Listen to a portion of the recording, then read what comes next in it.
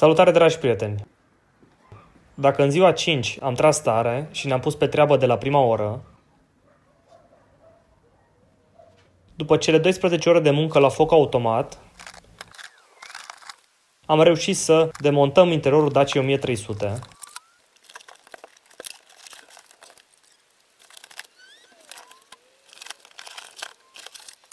să curățăm și să pregătim anumite zone afectate de rugină,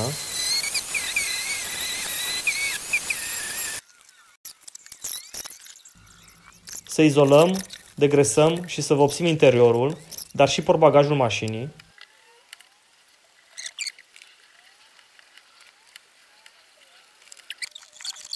Și la sfârșit, să asamblăm interiorul Dacia 1300. Ei bine, pentru că ziua 5 a fost ca un maraton, am decis ca ziua 6 să fie o zi de relaxare, fără prea multe cuvinte, în care să ne bucurăm de bătrâna Dacia. Așa că o să las următoarele imagini să vorbească de la sine.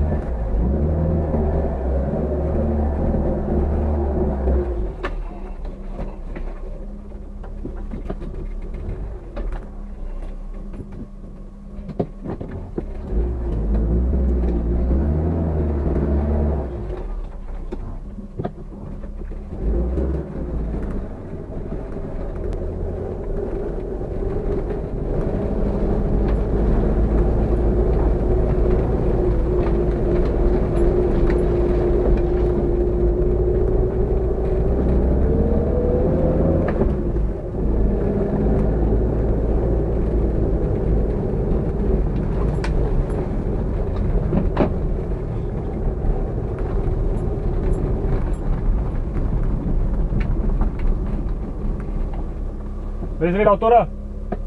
Hai că mai dau o dată de ori să văd dacă merge kilometrajul. Poți să întorci aici, nu mai întoarce, pentru că vine din spate și te împing alea din spate. Da. Cu spatele aici. Da un pic în față și bam cu spatele.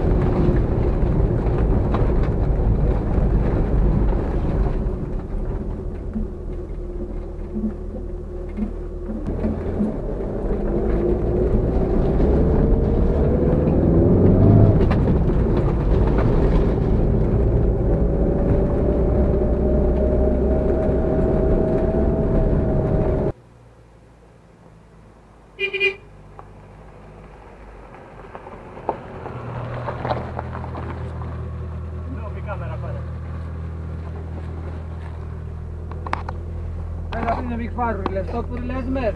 Da? Da. Înseamnă că le-am pus bine. Vreau să arăt că merge jurnalierul, a făcut 1 kilometru. Merge? Merge, da. Invers.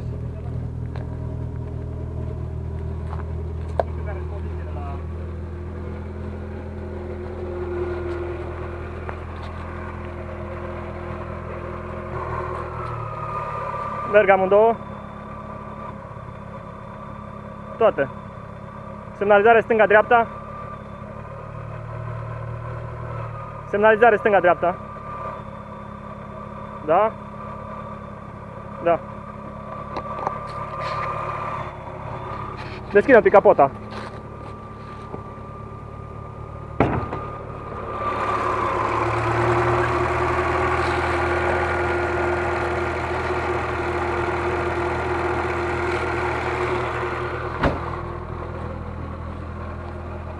Merge tot, mă, fane pe ea. Acolo în spate am greșit becurile.